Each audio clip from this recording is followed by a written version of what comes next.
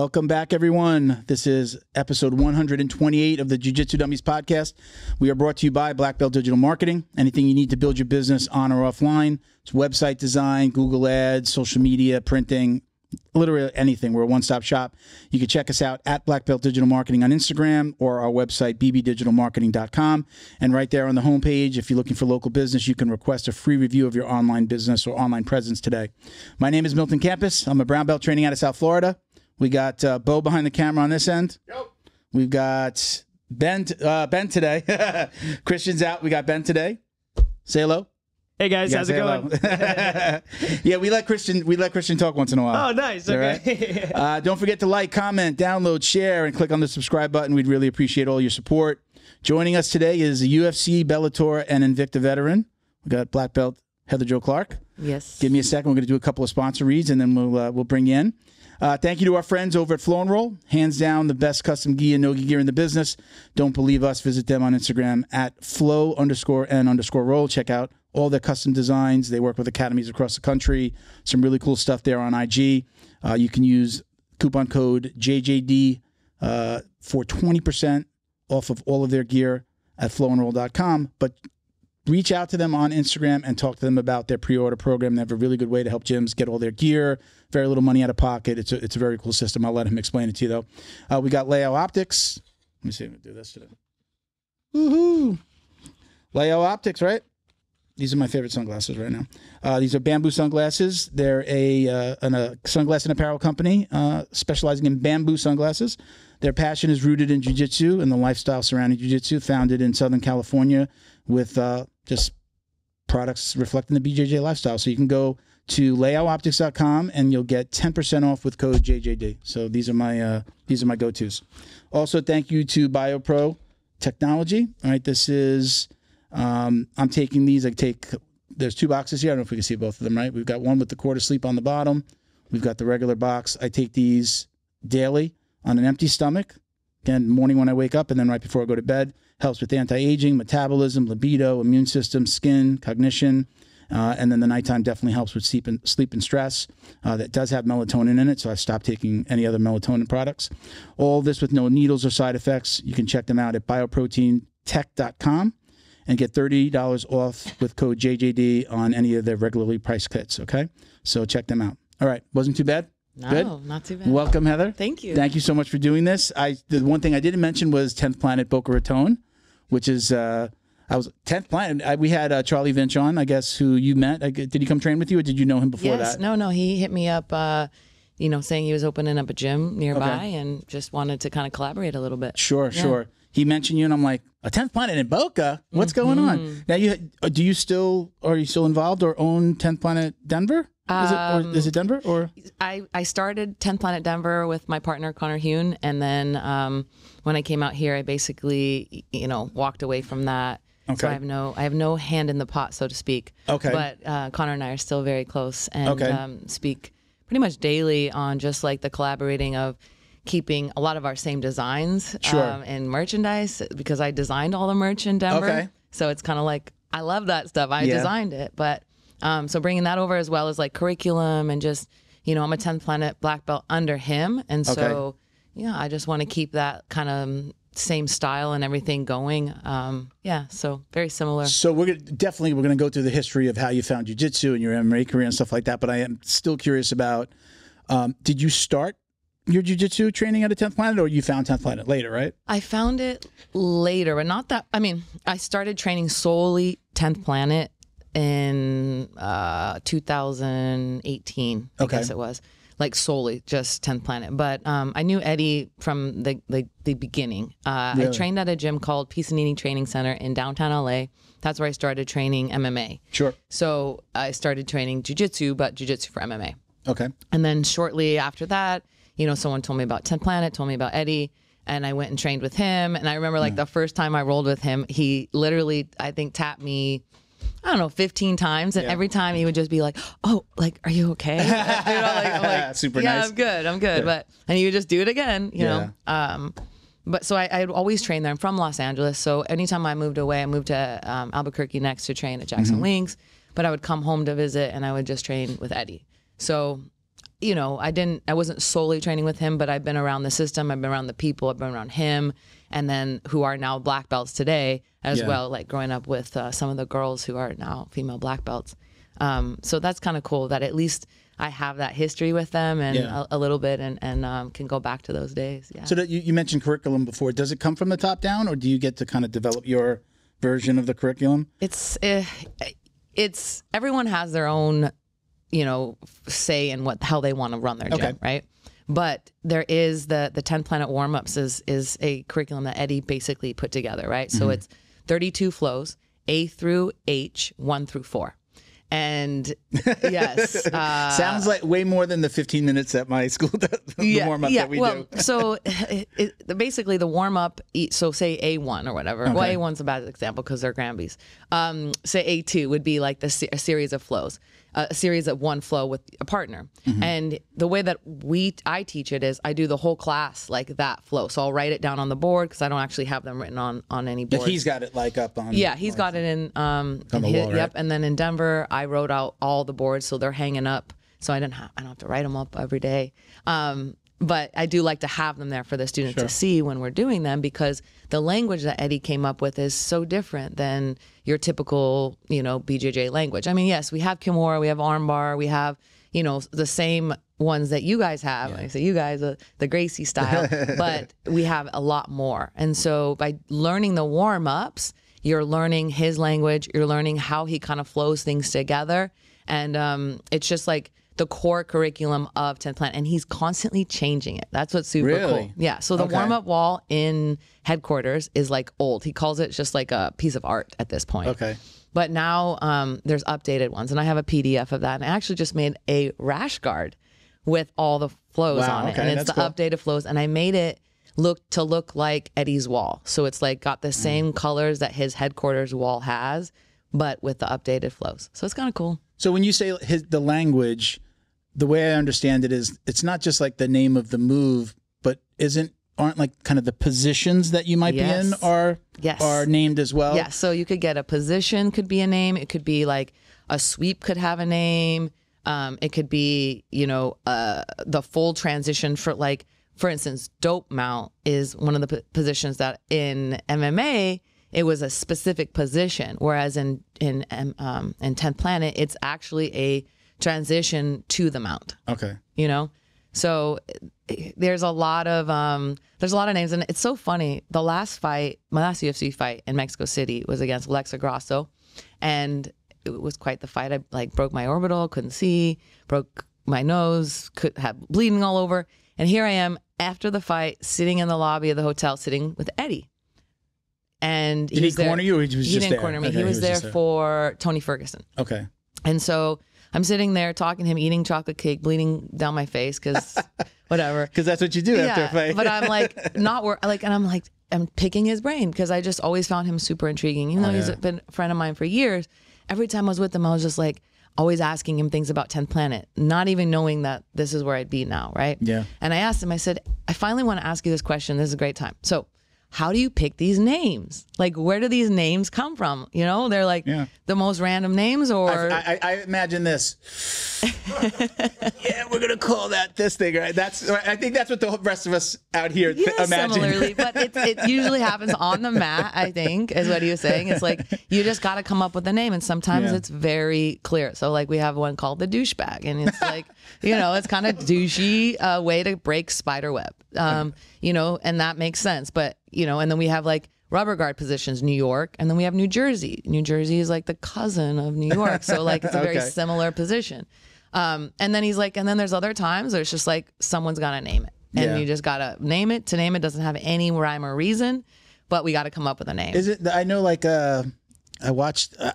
There's a video out on YouTube, or there's like a series. I think it might have been Flow Grappling did it on Eddie recently, or maybe even a couple years ago. BMAC. And oh yeah, and then I hear this Orchard, like right there's the Orchard, right there's somebody named Orchard, right? Nate Orchard. Nate Orchard, that's his real name, and then he got Dead Orchard, right? So like things like that happen. I get like he did it, or did he name it? Was it like his move, his signature move? That's a good question. Yeah. I don't know if Eddie named that one or if Nate did, but it's a killer move, that's for sure. Yeah, so I make my own names now too. So like, that's where I was gonna go. Yeah, like my coach does that. Yeah, we and I don't know. Sometimes like I don't know if it's actually in the system or not, or maybe like I just never heard of it or whatever. But I'm not like, and a lot of times I'll ask Connor or I'll ask other people in the system.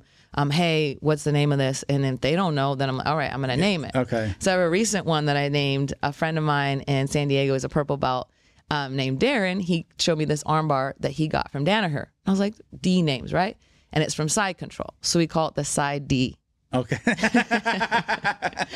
So I'm yelling at my students, get that side D, get that side D.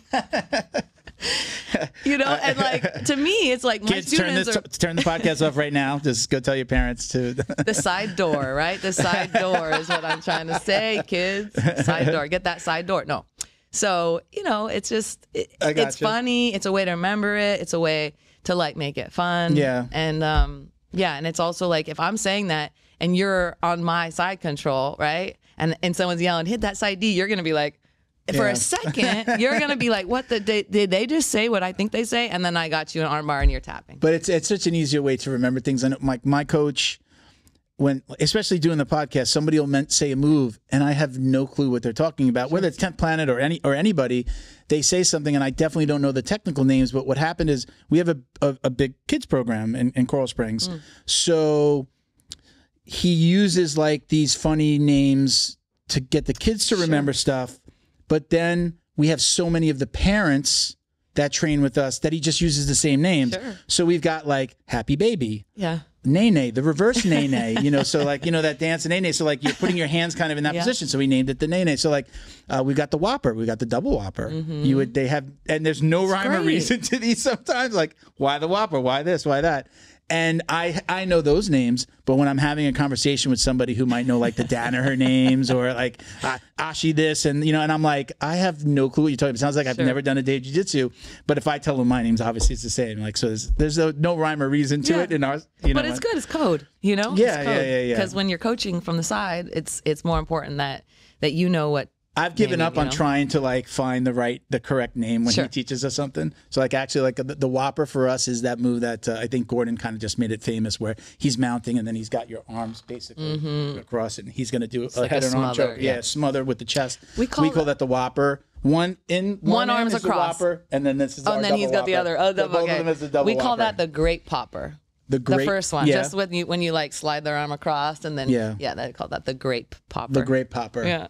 What about when both arms are in? I don't know. I don't think we have one. We don't. 10th Planet, we don't need both. We just get them with the one. Yeah. So let's go back. Let's go back to the beginning. Tell us how you found martial arts and how you got involved with this craziness. Man.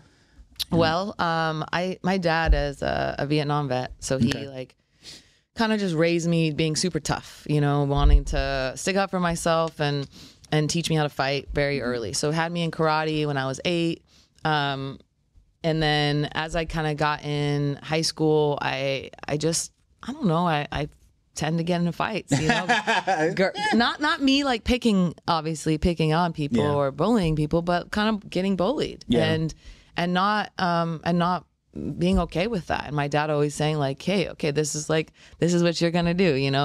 When the girl, next time she says something to you or pushes you, right, you're going to drop your bag off your shoulder and backhand her in the face, front kick, 1, 2, and like he'd make me practice it. Did he know how to fight? Did he have a fighting background as well? So he, obviously as a Marine in Vietnam, you kind of had to learn to do everything. It's a much different war back then, right? It wasn't just shooting from far, but so a lot of hand-to-hand combat there. And then he went and did karate Shotokan in college after that. And then he actually was a honorary black belt under Benny the Jet Urquidez, who is a multiple champion in kickboxing, boxing, and he used to train MMA and fight MMA on the Elvis Presley team.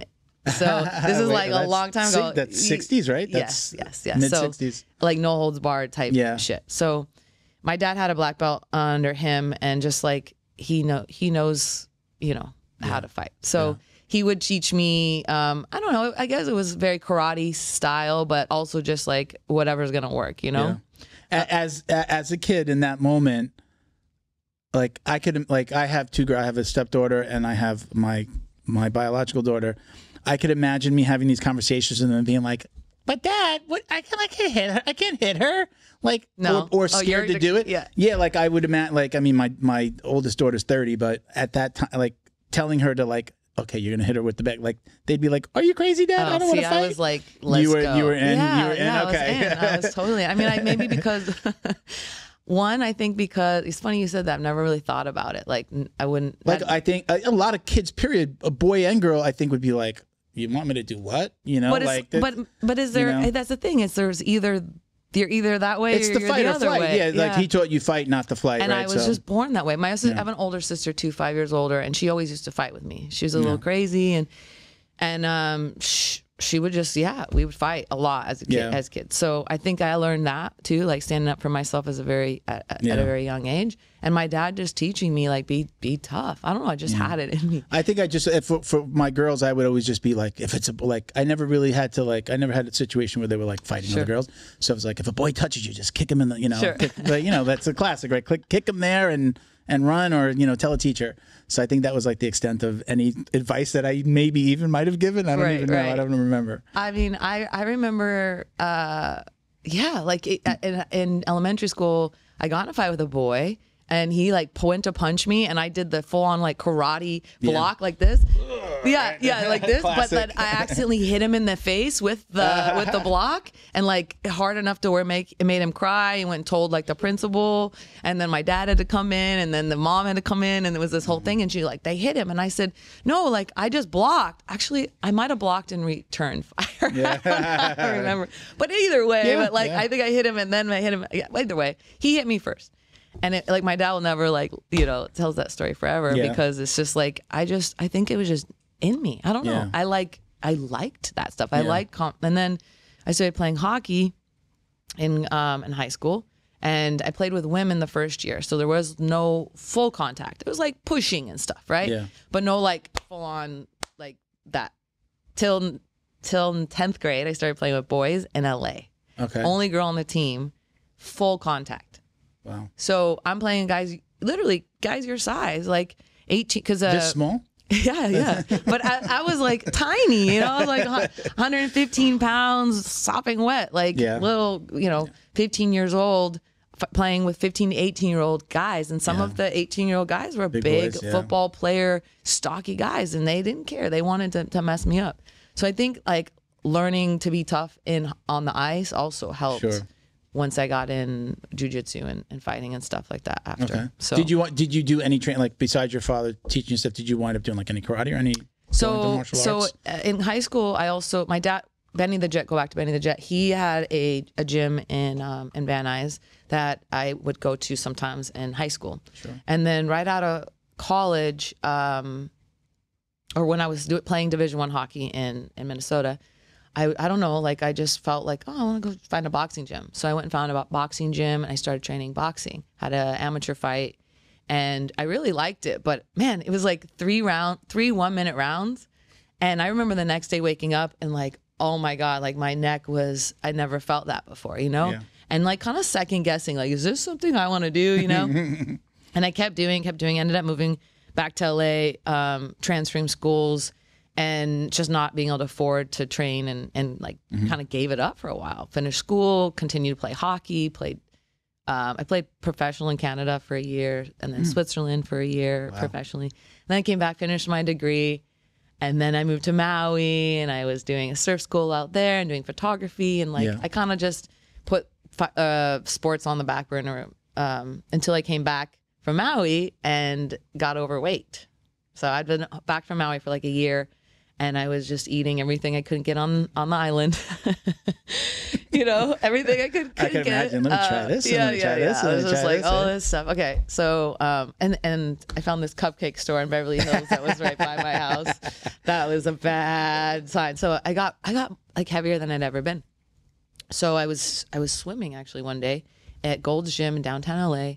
And I got in the hot tub, and I see this guy in Muay Thai shorts, and I was like, oh, cool. Like, I'm looking for a kickboxing gym. Like, do you train? He's like, oh, I'm a coach, actually, right down the street. This is the owner. It's an MMA gym. And I go, a what? What the hell's that, right? Yeah, straight up. Like, this is in 2008. Like, what?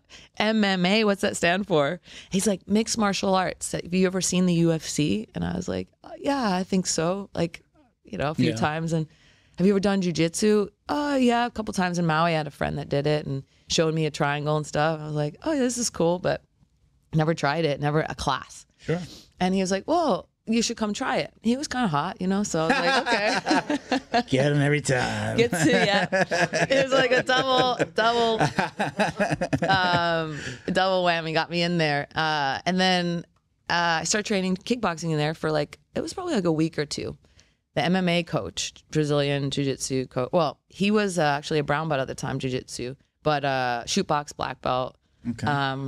And we had who was the black belt there that we had jiu-jitsu? Rodrigo. Rodrigo. Oh my gosh. I'm blanking on it. He was from Checkmat. Anyways, I'll come back. Robinho is his name. So Robinho's there. And Roberto Piscinini is the head coach, MMA coach. And he says, he comes over to me and goes, hey, have you ever done jiu-jitsu or done MMA or thought about fighting? And I'm like, no, I mean, I wanted to, but I didn't, whatever. So ends up talking me into it one night, and I start training jiu-jitsu the next week. And of course, I'm kind of timid. I'm kind of grossed out by the thought of being with someone sweaty and just it's weird to me. Definitely. Yeah. And I'm a full adult, so I can understand when people come into my gym now, because I wasn't a kid doing this. It's I get what you're going through right now, the weirdness. And then have no women. So I grabbed the cutest guy there, the youngest, cutest guy there. I was like, hey, you're my partner. The whole time. I just didn't I don't know. It's okay. It was just weird to me. Guys don't do that. Just for the, right. For the men out there, don't do that now. You don't have to grab the cutest guy. Yeah, don't grab the cutest guy.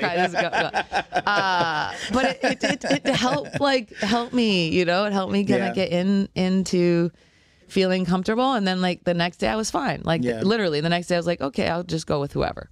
But I think that first day it was really necessary that I had someone who was young and fun and comfortable and made it easy for me. I don't know what it would have been like if I had some creep. Yeah. One of my coaches got married last weekend, and we did the reception. Everyone there was jiu-jitsu, was from the gym, nice. The girl, we have a big female presence in our school. That's a husband and wife team, and so we have a big presence a female presence in the school.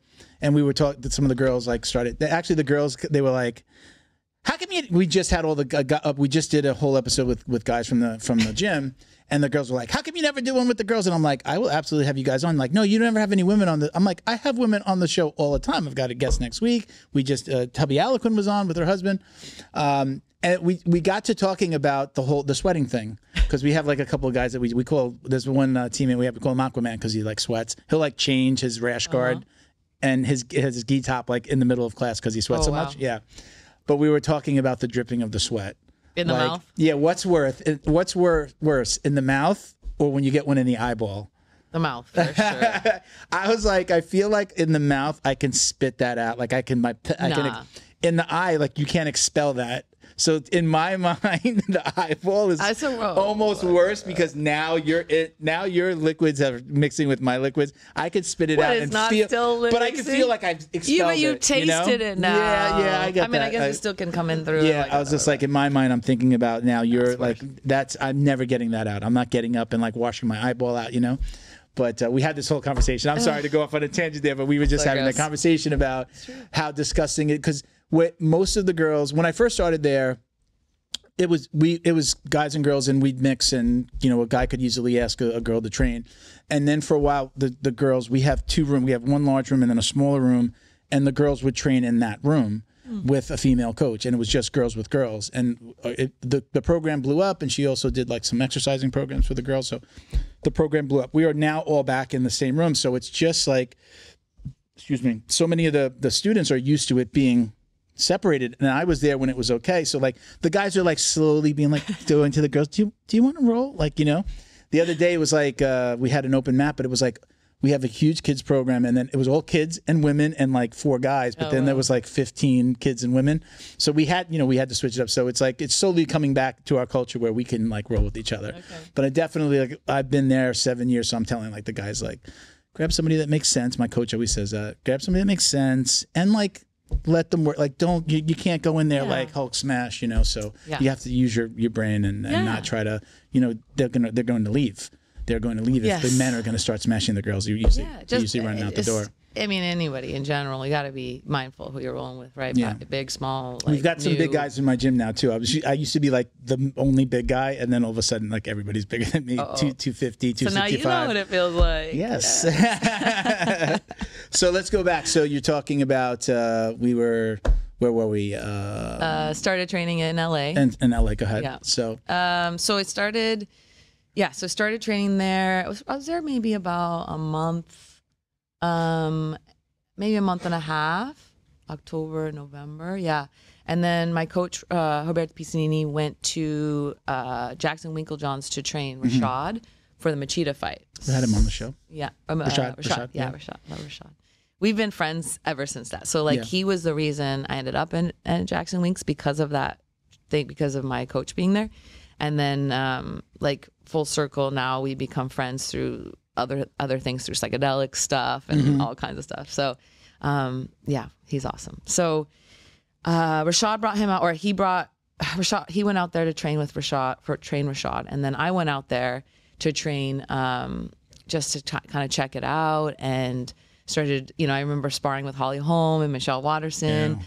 And just like the first, I'd only had this one boxing amateur fight like 10 years previous. Yeah. So I didn't really have much to go on, and it now, was. Do you really scary. Understand who they are at that point when you're going in there? No, like because you're still relatively new to the MMA side of things. Yes, and you know they were both professionals. Holly was just a boxer at that time. Yeah, but she was also a kickboxer. So was she training at Jackson Wink when she just did kickboxing too? Yes, yeah. So she made her transition to MMA there. Okay. Yes, yeah. So she Wink was her boxing coach, and then she did she actually started kickboxing first, and then she went into boxing, and then she went to MMA. Okay. So I remember kickboxing with her and like getting kicked and like blocking it, but still like getting like thrown over. And then Julie Kedzie and you know all these. I mean, these girls were like taking it out on me. You know, they were trying to see if like I had what it takes, but also like welcoming to me because I was tough enough to take it and get back up and keep coming. You know. So when my coach moved to Brazil, back to Brazil, it was like a few months, maybe a month later, I moved back to Albuquerque because I didn't have a coach anymore. And I kind of had met these girls, and I figured if I'm going to do this, I want to be around women. And they had a pretty good sized women's team. So cost of living was cheaper, all that stuff. Sure. So I moved out there and actually met a sponsor, and he paid for me to live in this extended stay for like 9 months. Oh, wow. And all I did was, and pay for my food, pay for that and everything. So all I did was train every day, all day, nonstop. And I just, my level just rose super quick because I had that background in athletics, right? And I knew how to train at that level. I knew what it took to eat and fuel my body and recover. Yeah. And so I was able to push myself and train at that level. And it's hard if you don't. I actually had this question. Like, I mean, I guess I know the answer, but you do have to be obsessed. I guess if you want to use that right, but you have to be obsessed if you want to make it to the higher level. Like you don't if you do hear like a UFC fighter that's like also has a regular job during the day. Like there's usually like he starts making it and he leaves at like now you've got to train full time. You've got to make it, you know. The way you eat is part of the job, right? The way that you train outside, the way that you conduct yourself, the way that you know, everything you do usually has to be about that training. Yes. Like, I'm not going to have that drink. I can't have that beer, you know? Yeah, everything is everything you do. Yeah, right? And sleeping and eating and everything. Were you somebody that was very regimented? Was it like, I know that I need 8 hours of sleep. I know that I'm going to eat this at this time. It gets pretty much. Yeah, I mean, especially in camp, you know, but like, I always kept my weight pretty low, and I never like blew up between camps and things like that. You also got to like, I might get this call, right? Yeah, they might call. I might be a film. And aren't they now like? I don't know if they always did this. I mean, you can answer this.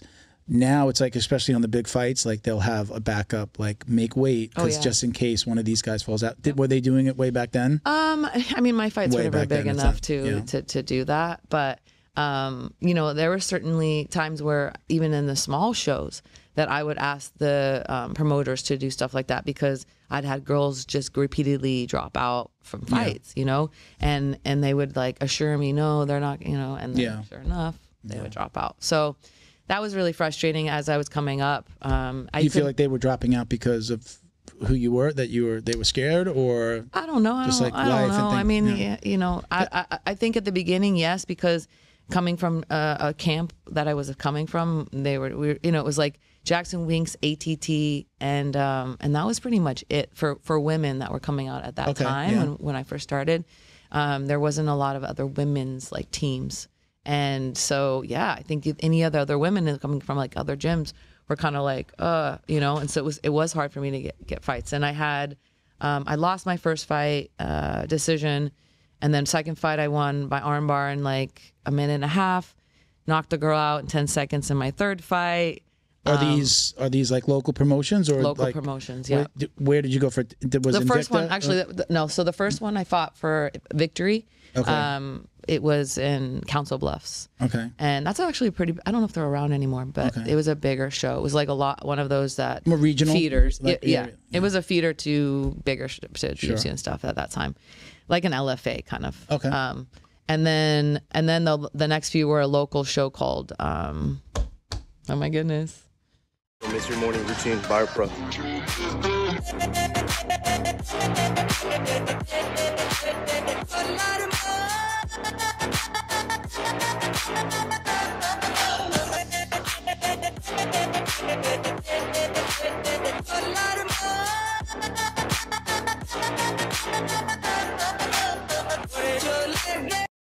Special thank you to the crew over at Flow and Roll for all their support. Flow and Roll is renowned for their incredible no-gi rash guards, shorts, and leggings. Flow and Roll has quickly become the premier custom apparel provider for academies big and small throughout the United States. Reach out today to discuss your custom order and ask about their incredible pre-order program. You can send an email to flowandroll@gmail.com or visit their Instagram at flow_n_roll and shoot them a direct message. And yes, they can create an awesome custom gi for your academy as well. Visit flowandroll.com to check out their awesome designs, and while you're there, pick up a Jiu-Jitsu Dummy signature tee exclusively at flowandroll.com. And remember, you'll get 20% off your purchase of t-shirts, rash guards, or gis with code JJD.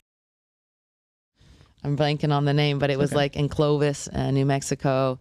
Oh, Evolution. And it was like these two brothers that had started promotion, and they paid me pretty well and took care of me and stuff. It was pretty cool. And I think I fought for them for a few fights, and then I got into XFC, which was on HDNet. Okay. And then Access TV. I think they're still around. They're still around, yeah. And that was kind of like my big jump into, you know, being on TV and stuff like that. And I was fighting, you know, some of the better girls and stuff. So, and then from there, I got into The Ultimate Fighter and. So tell us about how do you get that call, or were they? So I didn't get a call. I had to try out. Okay. So this season that I was in, season 20, it was actually interesting. It was for the belt, right? So it was. And it's the first female season, right? Because I know all female season. So they had a season before. I think it was 16, I believe, or 18 maybe. It was Misha and Rhonda, right? Okay. But they had guys too. So Misha and Rhonda were the coaches, but they had half women and half men. Okay. And then my season was the first all women's, but we still had men coaches. Okay. Which was I had Melendez, and then Pettis was the other coach. Okay. So, and it was also for the new strawweight belt, because it was the new like introductory to the strawweight division. So it was a big thing. And so what they did is they actually took 6 women from Invicta, and they called them and they said, I'm sorry, 8 women from Invicta, and they said, we're going to give you $30K or something like that, and don't take any fights for the next year or 6 months or whatever. You're going to be on The Ultimate Fighter.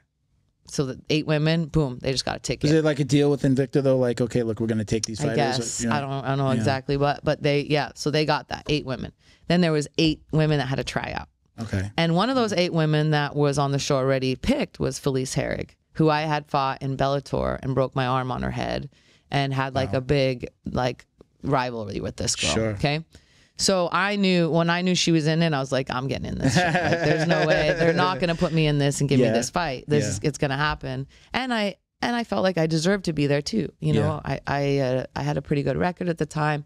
And, you know, just again, I'm training now at Extreme Couture. I'm Misha Tate's training partner. I'm at the top of my game. I'm ready to go in there and win this fucking belt. Yeah. And I have the best training partners. I have the best coaches. Like, I was on fire. I was so fucking ready.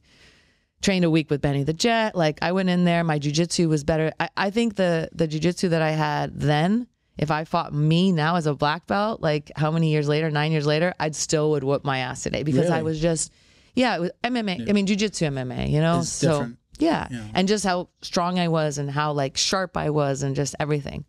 I mean, I like to say that, but who knows? I don't know. I know a lot more now today, but you know, I was just so ready. And then I go on the show, the first session, I'm going with Rose Namajunas, and we're in half guard and she starts to go for a Darce, and I bridge her over and we go off the mat, and I open like my eye right here, get 13 stitches in my eye. So I can't train for like a week or whatever. And again, I'm back to training a week later. I go with Rose again.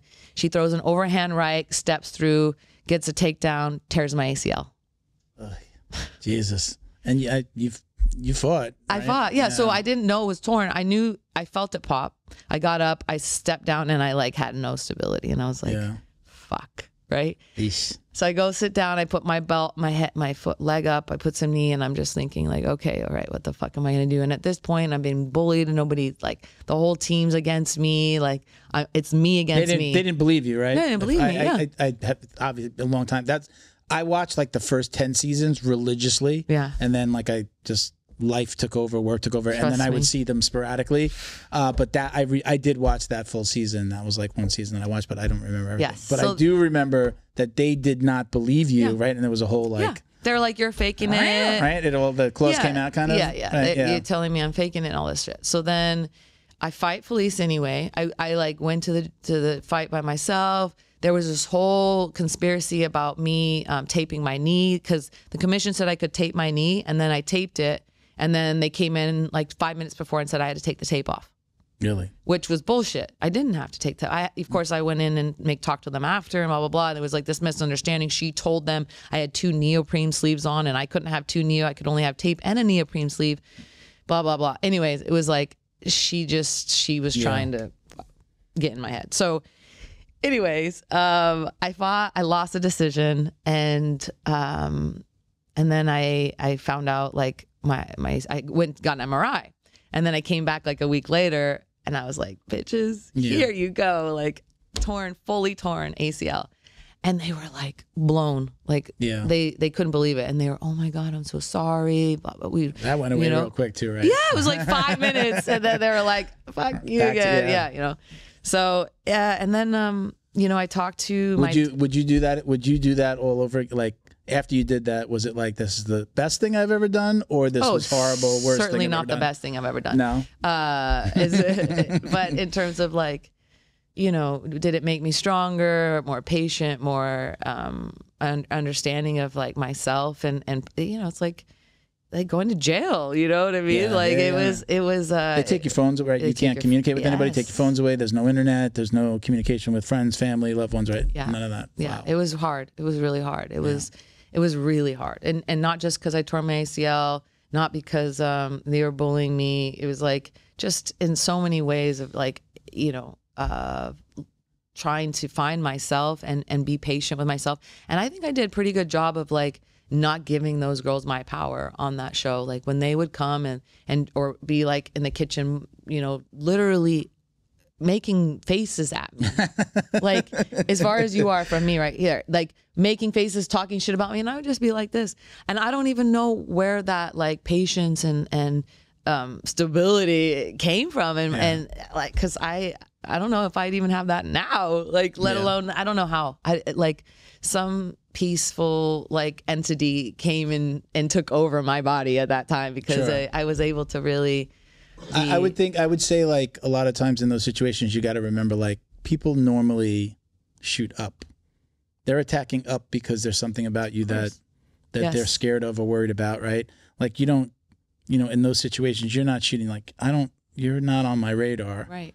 You're on my radar. Yep. So like, almost like, they were scared, they were worried, they were nervous. Yeah. They heard about you, they heard who you were training with. Like, there has to be some of that. Yeah, but even after I was out of the competition, after I lost the fight and stuff, like, but they just, I think people like that, just have a lot of insecurities, and they think that if they pick on someone else, that they're going to make themselves feel better. Like, oh, well, if I bring that person down, then I'm going to be better. Is it a camera time? In that situation with reality TV, is it a camera time thing? Like, okay, let's talk shit. And it could be simply like one person, like, people just jump on the bandwagon and it's like, oh, this is working. They got the camera on us, right? And then all of a sudden, like, how did I wind up as the target? It could be something as simple as that. I think so, but I think those girls are just that way. Like, I think camera or no camera, they probably wouldn't been doing it. Honestly, are you friendly with anybody? Are any of those girls like still people that like you talk to, communicate with? I'm still really good friends with Tisha Torres, who's like a sister to me. They just had a baby, right? Yes. Tisha Pennington now. Tisha Pennington, I just saw like I think. Like official, like the name fully changed. I just noticed it like yesterday, I think. Yeah. So, we're still very close. And then Alex Chambers, she's down in Miami, actually came and visited me recently at my gym. And I've seen JoJo a few times. And who else have I seen from the show? Everybody's super cool. Felice, I could care less seeing her, Beck, I think I saw once, and she was actually pretty cool to me. It was a couple years later, and I think I had just been released from the UFC actually, and she said something about that being like bullshit. Yeah. So that was well, if I beat you and then I get cut, so and you're still there, kind of like, so it was nice of her to say that. I guess she didn't have to say that, so she was nice at that time. And I think I've probably seen, with Jessica Penne, I've seen around, and she just no, nothing there. Yeah, no. She just fought recently, right? Did she? Is she still fighting? I think she is. Yeah, but I feel like her last fight she got tuned up a little bit. Yeah, I think. Yeah, I'm trying to remember. It's hard to watch everything. Like this whole world for me started with like loving, like it went from boxing like watching boxing with my dad as a kid. Moved to Florida, and I had some roommates that were like, "You haven't heard of the UFC?" Here, they're like, "Sit down, watch this." Yeah, hooked from this was like the Tito Liddell days. Like that whole drama is when I started watching. I think that's like early 2000s. Yeah. Then I was hooked, and then just as I got older, I didn't start jiu-jitsu till I was like 41. Nice. And I started like. I need to, like, I always had like a punching bag hanging in the yard or the house, so like always hitting the bag. Taught myself how to like kick, and then I started doing a little Muay Thai, and then a friend opened a jiu-jitsu gym, and I'm like, I must, like, it was a family friend. We traded marketing services for jiu-jitsu. Never paid him. Trained with him for like 2 years. We traded stuff, and so I just was like, I must know this thing. Yeah, I tell people like I was in love with jiu-jitsu before I even did jiu-jitsu. I was just like. Wrestled a little in junior high, so like I felt like I could like I'm like there's I can find something here that I can do, and just loved it from I was like day one. Hell yeah! Like mainlined it. So it's I love obsessive it from the beginning, but it's awesome. It's a beautiful thing, and with jiu-jitsu specifically, now that I know why you left, or let's tell everybody why you stopped doing MMA. Okay. So go ahead and tell that story if you can. All right, sure. I was training. So after the Ultimate Fighter, I was in Extreme Couture for a little bit. Okay. And then I had a couple more fights, blah blah blah. And then my fight with after Alexa, I had broken my orbital. And then I went to the doctor to find out if I need surgery. And he told me that my orbital in my left eye, the plate that I got after my Carolina fight, was so far back that if hit there, it could like go back and take all the optic nerves and blind me basically. So that's what a doctor told me. So I thought my career was done. And so at that time I thought, well, I better get my nose surgery because it was just so, it had been broken so many times. I thought, okay, after my last fight, I'll just have the promotion, whatever, fix it. And it had just been broken in that fight. So this is a great opportunity. Thinking my career was over. So I got my nose fixed. And then I went and saw 3 more doctors about my eye and got one doctor to say, no, you're good. He's the right one. He's the right one. He's the right one. And I just thought, well, if I get blind in one eye, I have another eye, so I'll just be the pirate. Look at Bisping, right? I think Bisping was wearing a glass eye and nobody called them out on it, right? Nobody knew. Yeah. So you could kind of tell it was just like always like the same size, like pupil, but nobody said anything, right? I think they were scared too. Yeah. So I was like, all right, I still had some left in me. So I just moved to Colorado, and I was training at Factory X. Had a fight with a Brazilian girl in Invicta, and then won the fight through decision. I was getting ready for Mizuki, who just fought Hannah Goldie this past weekend in UFC. So it was before she got in the UFC, and I was thinking, okay, this is my fucking ticket, like back to the UFC. It's a co-main event in Invicta. This is like, I need to dominate this fucking fight. So I'm training, and I'm in like technical sparring with this. He's a 155er amateur guy. And he decides to show off and light me up. He I don't even remember what punches it was or kicks, but just like lit me up. And I remember it being super hard. I remember being really upset about it, saying something to my coach because it was the last round and saying, hey, like, what the fuck was that? And Mark Montoya was like, I don't know. Let me go talk to him, Goes and talks to him. Next thing I know, I'm like taking my gear off. He comes over to me, pats me on the back, like, good training. I'm like, fucking good training. Just wait till Friday sparring and I'm having my fucking boyfriend come whoop your ass. Like, I was so mad. I'm not kidding you. That's what I was thinking. I'll never forget. Like, I'm looking at him like, yeah, you're fucked. Yeah. Like, my boyfriend's gonna come fuck you up, right? And that was what I was thinking. I never got back to the gym. Really? Never. That was it? That was it. Last time you ever sparred? And it just started taking me into like a whirlwind of symptoms where I was having vertigo, I was having just I've had chronic migraines since that day. Even now? Even still? now. Wow. Yeah. I've had, just finding words, like just so many different symptoms that I can't seem to get past, even though I've done neurofeedback, I've done psychedelics, I've done, and the psychedelics. Have you met Bo? Did I introduce you to Bo before? He's our in-house psychedelic expert. Awesome. We'll have to talk. But so, I've literally like done it all. I just did an NAD protocol. That was one of the things that I hadn't tried yet, and it felt good. Felt horrible. I was doing it, but I felt like sharper for maybe a week after. Yeah. But now I feel like I need to get more to the point, is it debilitating? Is it like can't get out of bed in the morning? Or is it just not anymore. I feel like annoying. It was there at the beginning because I was not sure how to really deal with it and manage it. Yeah. And I think that now I'm able to manage it more. I know how to just take the medicine. So the migraine medication, they tell you that you should only take like 10 a month or something, or you're gonna harm yourself. And so I would just deal with migraines on those other days and and sometimes not be able to get out of bed or deal with stuff or not be able to teach.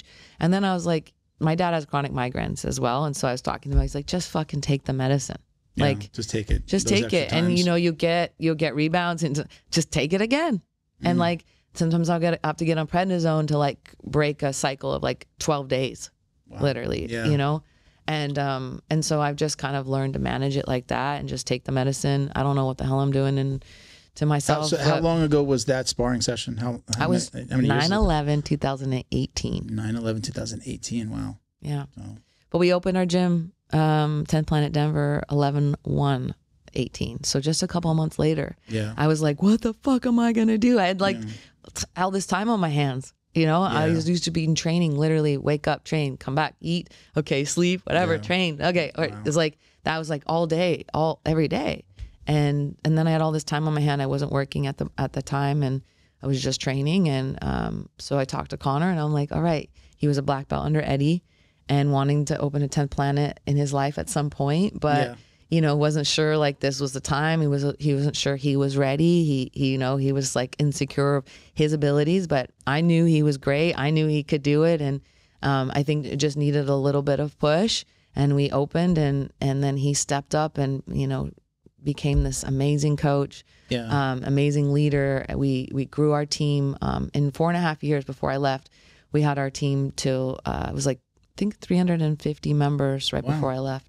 So, nice. You know, and doing the math in my head. You know, yeah. We weren't doing so bad, or he's not doing so bad. But it's okay. You know, I'm doing mine now by myself, and I'm the first woman 10th Planet black belt to do it as on her own. Well, so congratulations! That's awesome. And it's like 170 moonheads, and I'm the first woman. There's Is that what they call it? What moonheads? Yes. Owners. 10th Planet Moons. Yeah. Oh, okay. Because it's a 10th. So each affiliation is a 10th Planet Moon. Okay. Yes. All right. So I got it. I'm one of the first. You know, there was a girl named Kim Ferguson. She was a purple belt. She had a gym in Van Nuys, who I think it was like a karate gym. I think Eddie told me she turned it into a 10th Planet. Had some black belts teaching there. She taught the kids and stuff like that. So technically, she's the first woman to have a 10th Planet. But I'm the first black belt, female 10th Planet black belt. And there's only 22 in the world. Really? Yeah. Okay. 22 black belts. Women, 10th Planet black belts. Black belts, not moons. No. Okay. 170 moons.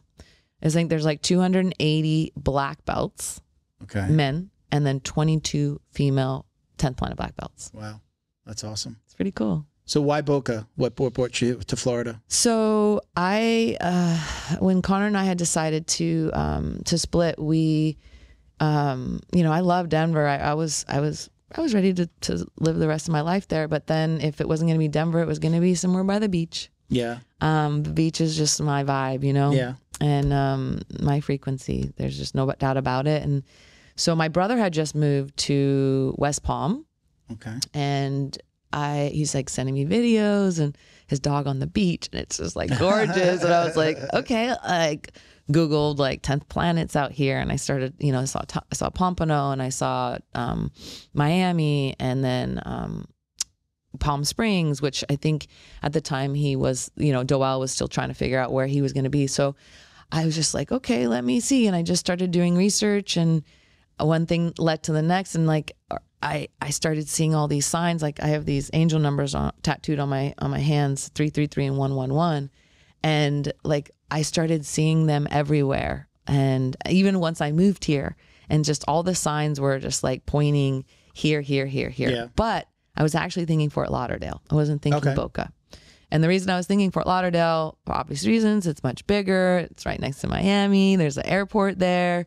Mm-hmm. Blah, blah, blah, blah, blah. Seems like the better option. It's nice. Okay, so seems like the better option. However, because there's a 10th Planet Pompano and there's a 10th Planet North Miami, it's Miami, but he's in Pembroke Pines. Yeah. I had to be 10 miles from both locations.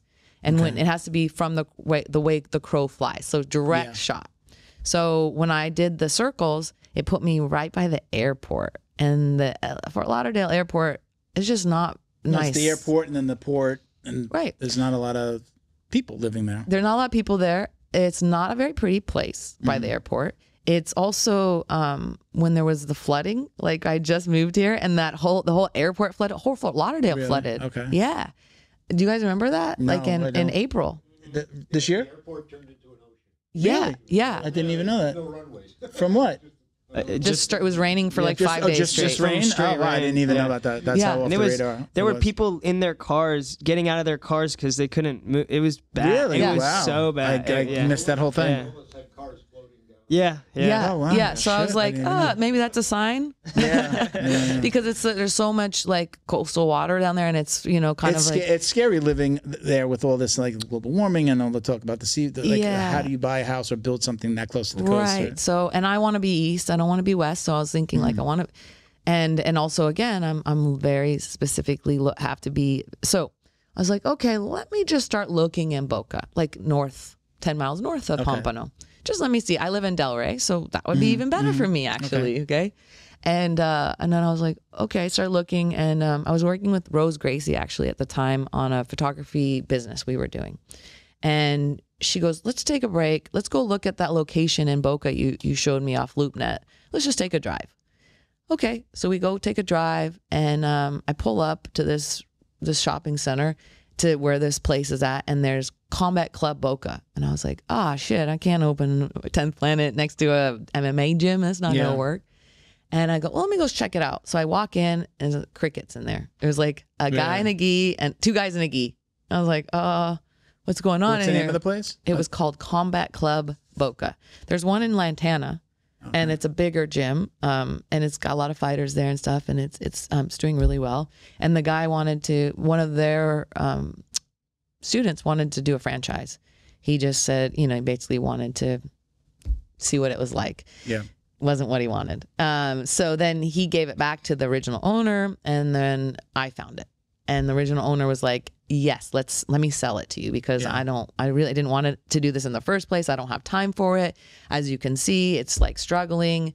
So we made a deal, and that happened in like 3 days. So it was like ready to, you can move in, Turnkey. mats, everything. Turnkey, everything. Literally. Change the sign on the door and you're good. Yep. That's nice. That's yeah. awesome. It wasn't as easy as that. There's I made it sound really easy. Yeah. And now you're a millionaire. Yeah, right. Thank you for listening, everybody. Goodness. It's been really rewarding. I have like the best students I've had. Just an amazing, I think just the energy. I really believe in like frequency and energy and attract laws of attraction. Yes. And how like that we were just talking about it before you came in. Really? About like I recently divorced. And the guys, every time I come in, he asked me today, and I was like, it's funny because Christian, our other producer, asked me last time I was here. He's like, so what's the dating like? Or are you getting on the apps and you're doing this stuff? And I go, I'm not ready. Yeah. It's still new. I'm so busy with work. And I'm like, but I feel like I will put it out there when I'm ready. Yeah. And, it's as simple as just like telling people you're going to start dating, or, making eye contact with that person. Like really, you start to put up the energy. You start to tell people like, I'm ready, but like, maybe it's not actually verbal. So I am a believer in like the power of the secret and that stuff. And like, you're going to put, you're going to get back what you put out. Yes. So, yes. And I have been getting the best people. Yeah. And like building a team. We had our first competition a couple of weeks ago, and I think we placed 7th. Yeah. Out of like 30 something teams in our first competition. You did a new local, breed. A new breed. Yeah, Okay. Yeah. Like how cool is that, right? Yeah. And it was like I was crying on the way there with just emotion of like, wow, this is like I'm the head coach. Like what? How many students do you have now? So we have 93 students. It's not so bad. And like since June. So June, July, August. In the short amount of time. Months, Really? Yeah. Okay. So you're doing. Or you like. You sounded like you were on the struggle bus, but in the beginning, or do you still feel like you're there? It's not the struggle bus so much. Like I feel abundant always. Like I'm not in lack. Yeah. I don't play that role. Yeah. I don't play that. I have everything I need. So just so you know, I do own a marketing company. Oh, cool. And I'm not like I just can give you advice on the stuff to do. Sure. That you can do on yourself. Like a lot of things you need for local business, you can do a lot of it on your own. It's not like I would say one of the first things you can do and the easiest things you can do is ask every one of your students to leave you a review on like Google. Have you done that? I haven't asked. Well, okay, so you got to. I asked. Do you have a Google business profile, right? Yes. Your map listing, right? So if you walk out my door, every single one of them go on there. I have a thing on the door that says, "How was your class?" with the QR code. Okay. So and I think like you'd see that walking out. But only time I said something, I did say something because we had a guy come in and leave a bad review because his kid had a ringworm, and I called him out on it, and I asked him to leave, and he left and put a 1-star review, and I was like, hey guys, remember that guy last night that came in? And so a few students went on and said something, and then the guy ended up taking it off because I was going to say you could flag that. In the future you could flag it, try to get it taken down. Yeah. Have different people flag it. Yes. Right? So he ended up taking it because I reached out to him like, really? You're going to be like this? Yeah. Like, I've been nothing but respectful to you and your kid, and then this is how you're going to treat me? Believe it or not, it's one of the most powerful things that you can control to get your Google business profile found more. Make sure you're in the right category, because it's martial arts school is the category for gyms, for anything martial arts. But like that's something easy that you can do, but you do have to ask. You can't be afraid to ask, but it's such a powerful tool. It is.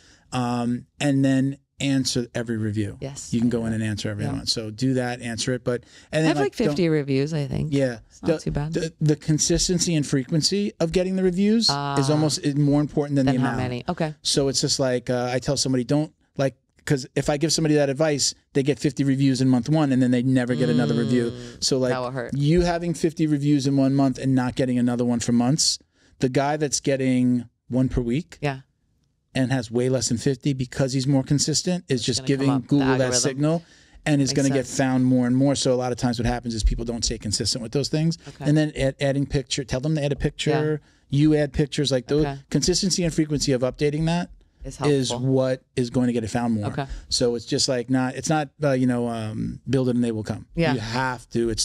It's more, that page is more important than your website. Okay. Because most people will find the website because they found that, then click on the website, right? So that's like our main product, and the main thing that we work with clients on is the Google business profile and doing those things and stuff. In Denver, Connor used to do it because he did all that stuff.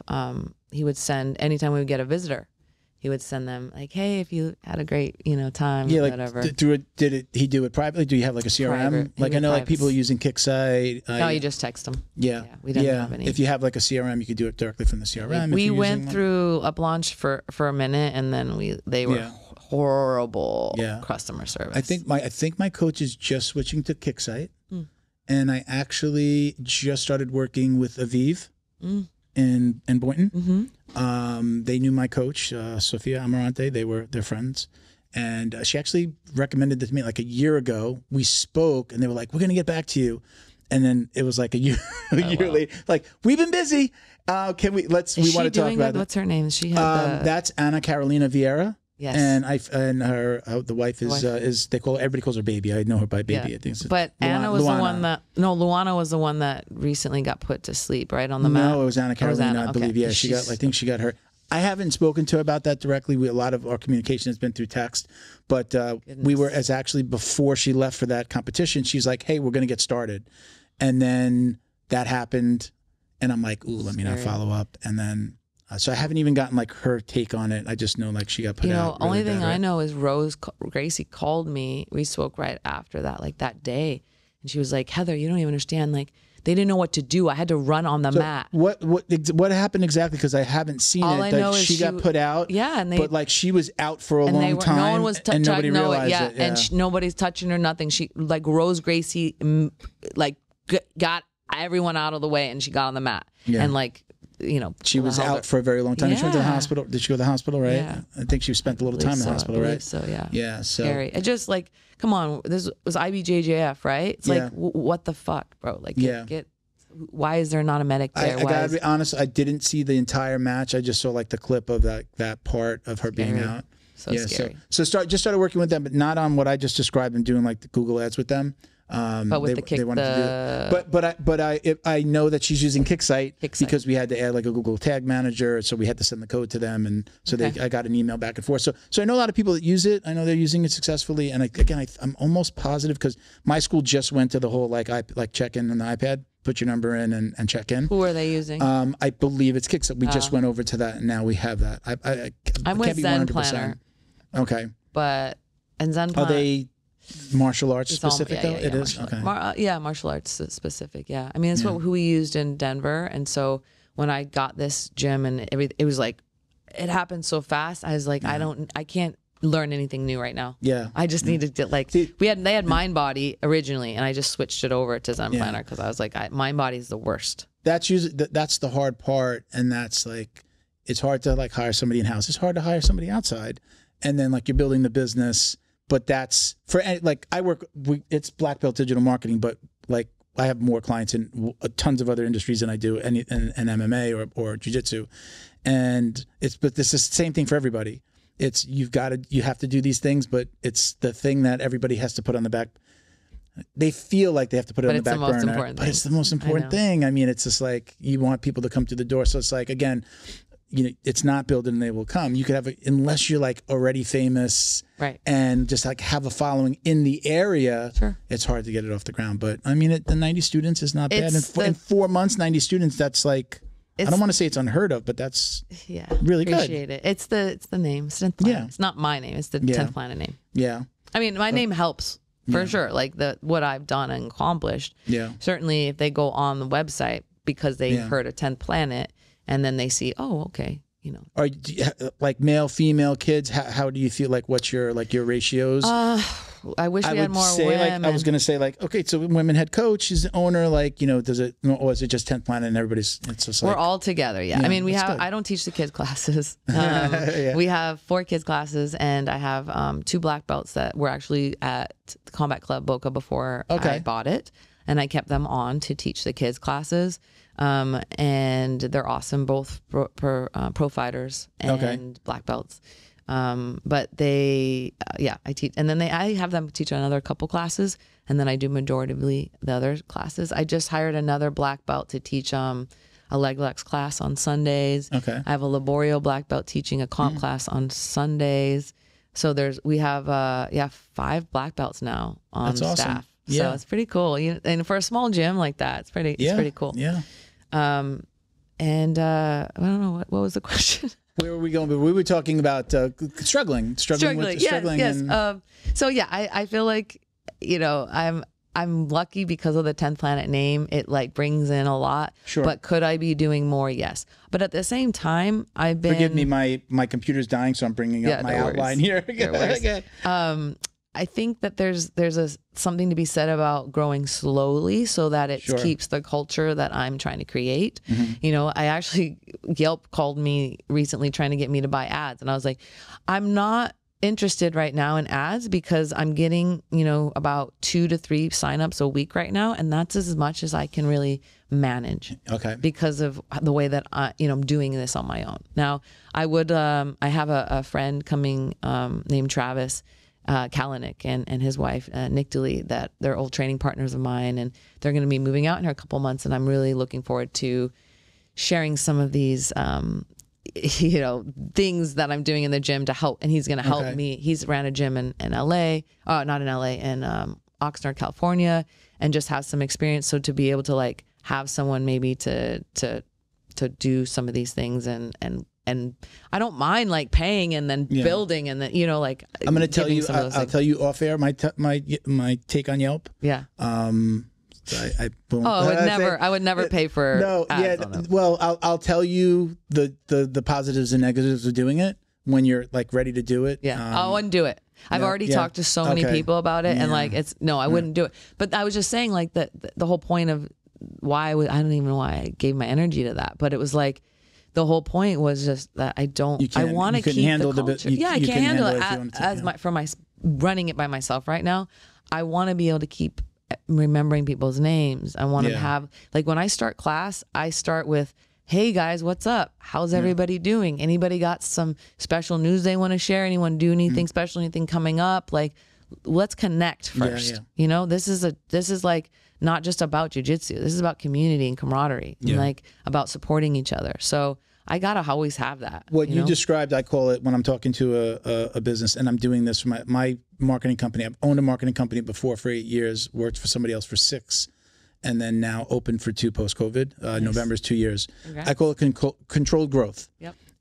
You definitely, my biggest enemy is having too much business. I got lucky with like big in referral groups and been like everything is referrals.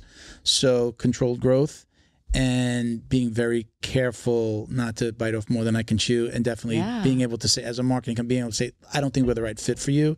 Where my first marketing company, I took everything. I was like, gimme. Yeah. And then I joined another marketing company and kind of learned the secrets. But, and if you have all these new people coming in, right, then like the people that have been there are going to get lost a little bit. And like they're more important than the new people to me. Yeah.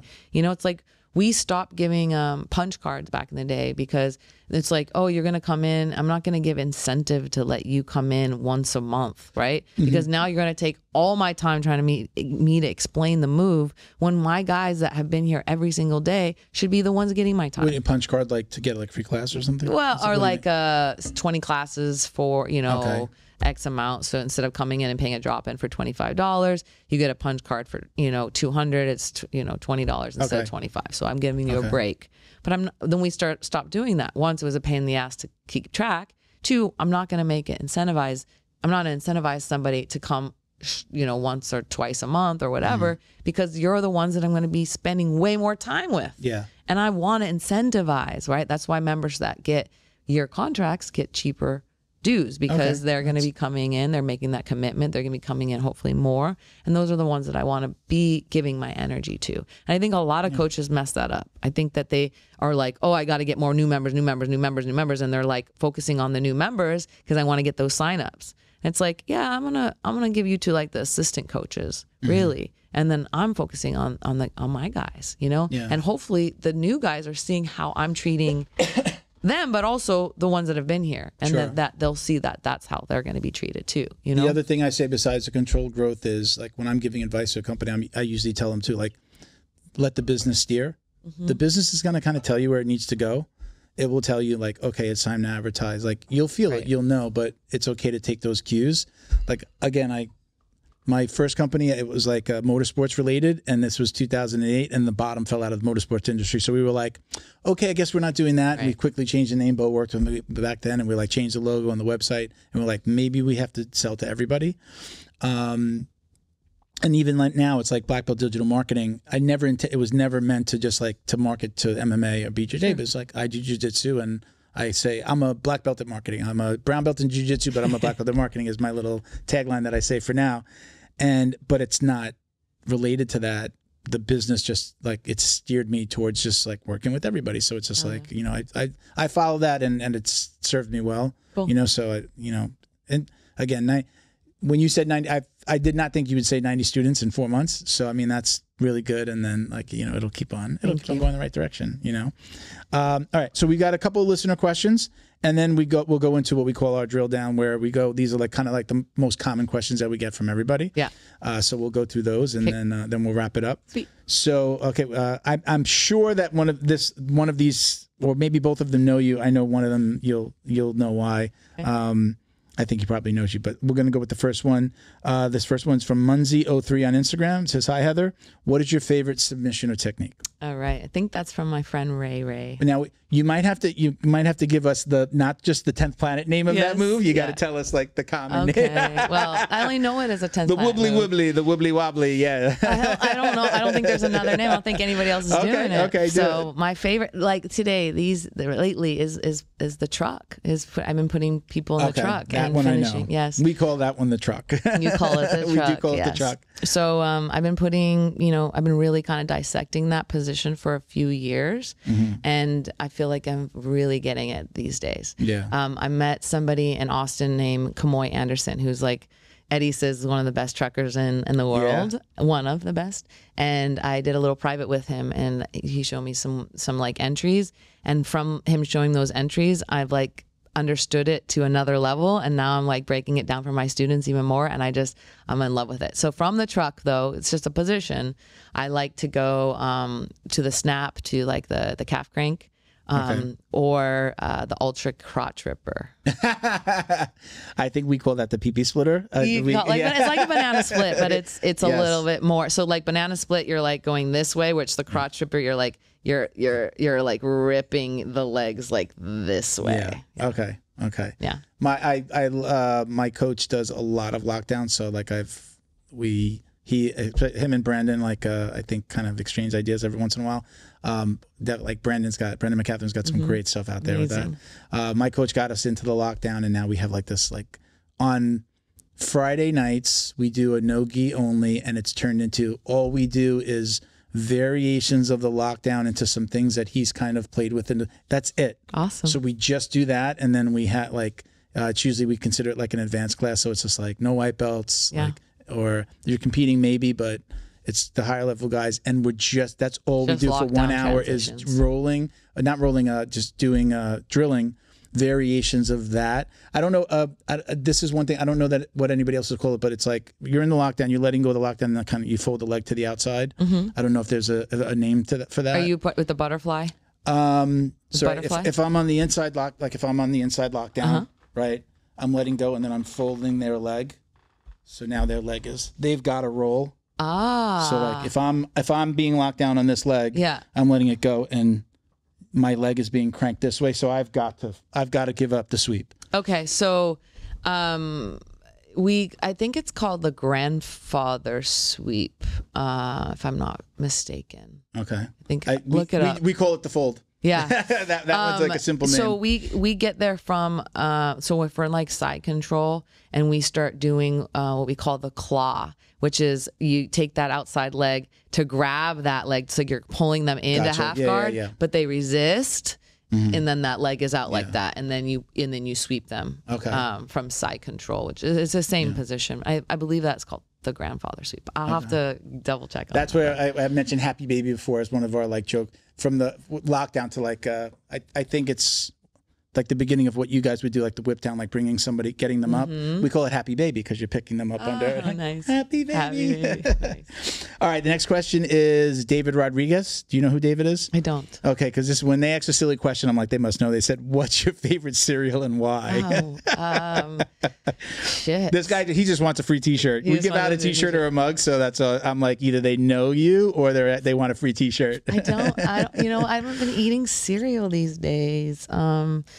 If I have cereal, it's usually granola in my acai bowls. That I make. Yeah. Granola? Okay. And I've been eating them with my favorite protein called Invicta protein by a old UFC vet who, oh my gosh, I'm just loving my word finding today. That's okay. I have that problem right here. This, yeah, right. This is part of why I started taking it. I'm like that when they came to us, I was just like, my recall is getting horrible the older I get. So I'm always like, guys, like, okay. Yeah. I mean, I haven't gotten hit in the head a lot, so I don't know. So for me, it's definitely age. I'm like 50 now, so it's like. You don't look 50. Thank you. James Wilkes. James Wilkes. I know that name. You know that? Yeah. So he was on The Ultimate Fighter, I believe. So the one of the beginning ones, and he has a protein named Invicta. FTYA or something. It's so good. It's plant-based, but it's amazing. It tastes good, doesn't have any stevia or any like artificial shit, which by the way, you got to check out. That stuff is going to kill people. Honey on everything. I don't even keep sugar in the house. That's good. Only honey. But like since no one's ever asked me my favorite cereal on the show, Fruity Pebbles, but I never get it. Because I will. It's so bad for you. They usually like the only store. The only store that has like the bigger boxes. If you go to like Walmart, the shopping, the ones with the grocery stores inside of it, they'll sell like the bigger family size ones. But all the other stores always have the little one. As a matter of fact, like if I went out drinking with my friends back in the day, there was a 7-Eleven by my building, and I would stop and get a milk and a little box. And the box, because it was always the small box that they sold, and I would eat that entire thing. Ooh. In like a big bowl and just eat that whole thing and then go to sleep. So that was like, that's like my guilty pleasure, but I don't get it because I'll eat it like that. So I love it, but I can't, so bad. I don't keep anything good in the house. It's like everything for me. These days I'm trying to do good. Like everything is whole foods, organic if I can get it. My junk food is even organic, or like low sugar and stuff like that. Sometimes it's boring though. It's like, hey, if you need some recipes, I got you. I've had, there's a place called Pliables. I know they're amazing. Pliables. Yeah. Yeah, super good. And I'll get like I just moved across the street from it now, walking distance, my building. I just walk downstairs and I can go across the street. And that's like you said, the granola, like I'll get like extra. I'll always keep like some extra granola at the house just to put some extra on it. Because if you get extra, like you don't eat, if I don't eat it all, it gets wet and soggy. It's the one thing that you can't put it in the fridge and eat the next day because it gets soggy. Sure. So I like always get some on the side, but that satisfies my sweet. Totally. They put honey on it. They'll get like some extra pineapple. That satisfies my sweet tooth. That's my thing. Yeah. It's really hard for me, it's hard to diet because I've the sweet tooth. I have a sweet tooth too. But if you get off of it for a while and you just do fruit, then when you go back to it, you're like, oh, that shit's gross. Yeah. I bet if you haven't had like real, like crappy sugar, anything in a while, I bet if you tried it right now, you would be grossed out. My wife would get like the canister. So she'd like grab a canister from work, just like when we're gonna have company or there's a party, like, and we know we have to like serve coffee at some point. Like she'd get it, and then it would stay in the fridge forever, and no one would use it. Maybe if I ran out of honey, I would try it, and then I'd be like, oh, "This is so." Like first of all, it would be like it's not gonna taste the same. It tastes bad, and then also like, oh, what am I doing to myself? But I just mean like try a freaking Snickers or Reese's Pieces or something, and you're gonna be like, if you haven't had that shit in a while and you've just been eating real fruit sugar. it just tastes crap. Okay, okay, I see and what you'll you be mean. turned off of it. But if you make yourself eat it and then you keep eating it, you'll get it right back, that craving. It's crazy. It's no, I mean, because I've cut weight, right? So many a times and cut it out and then the same thing. And then you just like get back on that shit. I'm trying to get back to like a higher protein diet, getting like working out more higher protein. Nice. But it's hard. Like I don't crave, like people, like I think like if they don't eat steak for a while, they crave steak. Like I don't crave red meat. So that's kind of like a good thing. I'm vegan. But I'm also, okay. So but you ate meat at some point. Like, do you crave 22 it? years. Do you have, 22, that's a long time. Do you ever crave it? Like, No. do you see a steak and be like, oh, that steak would be so good right now? No? This is the other way? Is it more for the health or the animal cruelty side of it or both? Yeah. Now, like, I mean, I used to not be so bad. I've gotten really bad. Now I see it. I'm like, oh. Yeah. Yeah. It's really bad. I've got some training partners around me that are like, gotta eat it, gotta eat the meat, you know. I know that my listeners will probably, I've said this a million times, talk about it so often, it's a big part of me. I did have a heart attack, it's like 6 years ago now. So after that, I did vegan for a little bit, then I backed into just like vegetarian, and then I backed into pescatarian, and now I'm just like back. Okay. But just like, again, it's like if I eat meat, it's like the organic, I'm buying the organic. Like I feel like, I think it's less about the meat or the eggs and the high cholesterol, and it's more about the chemicals and the other things that are in it. You know, like, so if I'm gonna eat what my cardiologist would consider bad, I'm eating the organic or whole foods version of it. And you've been checking and everything's good, right? I'm like, they're like, you're doing good. I did my last stress test last year. She's the doctor, so she's like, you have a normal heart. And I said, normal for somebody who had a heart attack or normal for somebody who she's like, normal. Like there's only one normal. You're normal, you're good. And she gave me the okay to like start trying some like supplements, and I was going to do TRT, but I didn't do TRT. I was like, a little too much. I don't want to, start sticking stuff in my body. I'm not ready for that yet. But I know that's like a big thing for at least the guys in this community. Actually, I've had to go on testosterone replacement. I after I got my concussion, one of the things that they say is hormonal stuff, right? A lot of veterans, a lot of them, they're realizing from brain trauma that it affects your hormones. So I obviously been testing that over the last 4 years or 5 years now. And it was always normal until I did it once, and it was 3. So women are supposed to be between 80 and 100 is what my doctor told me. Okay.